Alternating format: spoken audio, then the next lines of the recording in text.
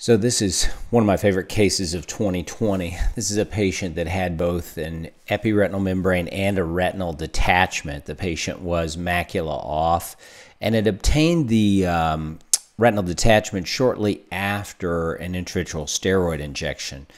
I believe the steroid injection was due to macular edema from the epiretinal membrane. And so we can see this patient has a posteriorly inserted vitreous base. And so these are really great patients to do scleral buckles on. And so after we've done our core vitrectomy, we put in our ICG to stain the ILM, negatively stain the epiretinal membrane. We're going to remove that ICG. Once again, you can see the detached retina here with shallow subretinal fluid going into the macula. And here's our break, straight out temporally, and we're able to just vitrectomize right over that break. The patient had previously had a scleral buckle on their eye.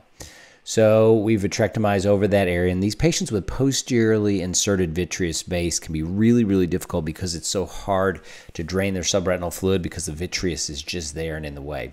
So now we have the epiretinal membrane in detached retina, and we're going to do something that I've learned from my colleagues in South America, and I love doing it. It's peeling under perfluoron. So we're going to put in perfluoron, and we're going to fill this eye pretty much as full as you can get it with perfluoron, at least until you no longer see the edge of the bubble peripherally. I'm then going to go to a flat contact lens, and I'm going to initiate my peeling with these number 13 max grip forceps.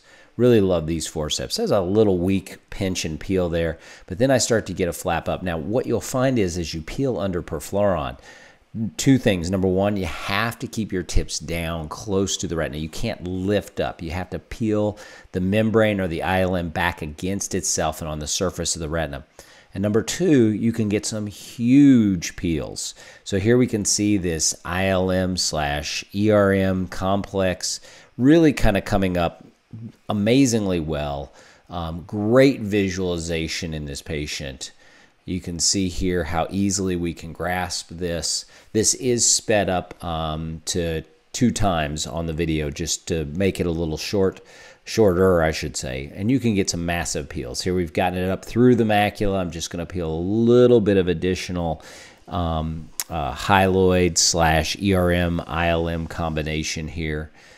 And once we're done, once again with this posteriorly inserted vitreous base, I'm going to shave down. And I'll actually use my cutter over the break as I go to air. And once again, with this posteriorly inserted vitreous base, it's just really hard to get a soft tip into your break. A lot of times it'll occlude with the vitreous, so just do it with your cutter. Then you can go back to the soft tip afterwards. These are great cases, by the way, for vitrectomy under air, which is what we're doing right now.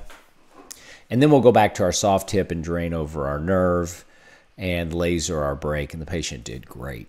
Thanks for watching.